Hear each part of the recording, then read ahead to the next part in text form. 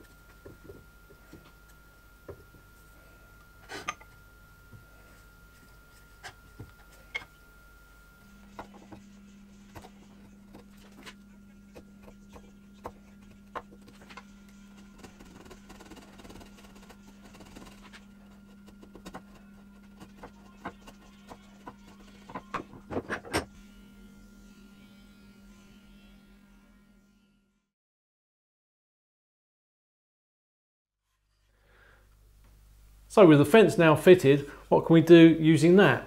Well, obviously that's going to set the saw blade off away from the fence, whatever distance you set it, and that means you can do parallel cuts from the edge of a piece of wood. Now that might be across the grain or it might be with the grain.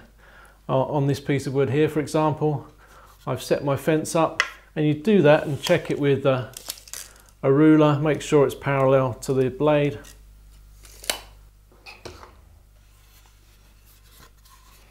So the fence rides against the edge of the board and the plane rides where you want to cut it.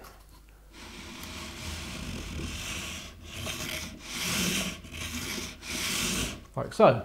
You can also reference off the end of a board if we want to cut a dado, for example, or maybe a half lap. Now I've designed the accessory fence to fit on either side of the plane, so you've got up to roughly 6 inches that you can set the plane away from the edge of a piece of wood from either side. So you can be cutting in this direction, or you can set the fence on the other side and cut as though it was coming from this side of the wood. That makes it quite versatile, and also we can reverse the saw plate if we want to cut in the opposite direction. So it's left or right-handed. It can also be used to resaw a piece of wood, so we can set our fence so that we're cutting the width of the wood we want to cut, like so. Just double check again that we're parallel.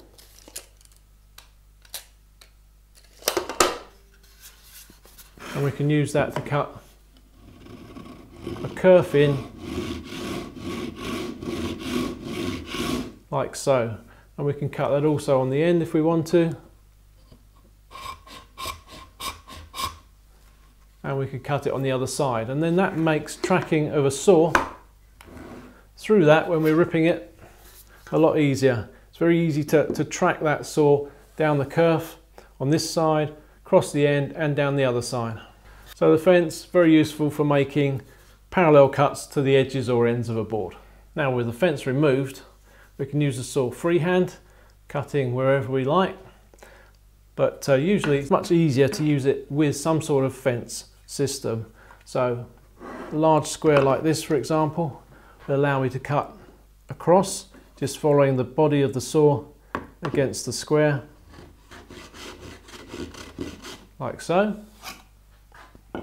For longer cuts, we can do parallel cuts by clamping a long fence on and sawing like so.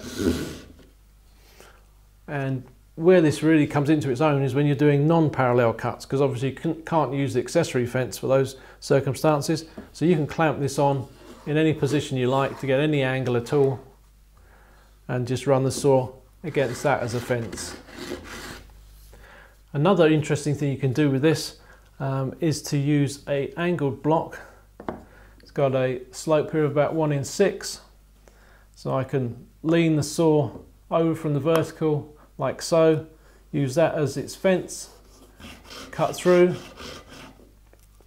That'll give me an undercut to your left hand side, and I can switch the block around the other way, clamp it on, cut through again. That gives an undercut to your right hand side, remove the material in between, and I get a lovely dovetail housing.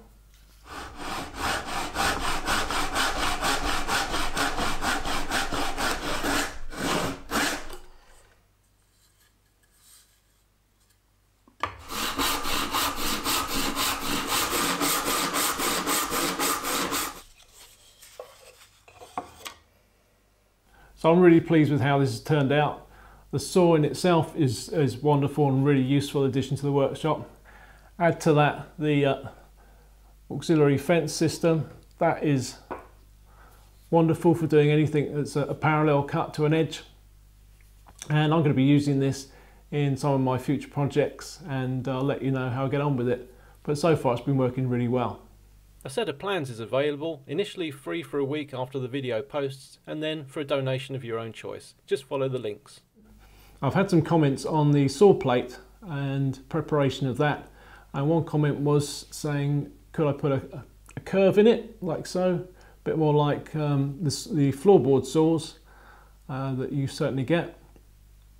That may help, may make it a bit easier to use for cutting. I don't know, not quite sure.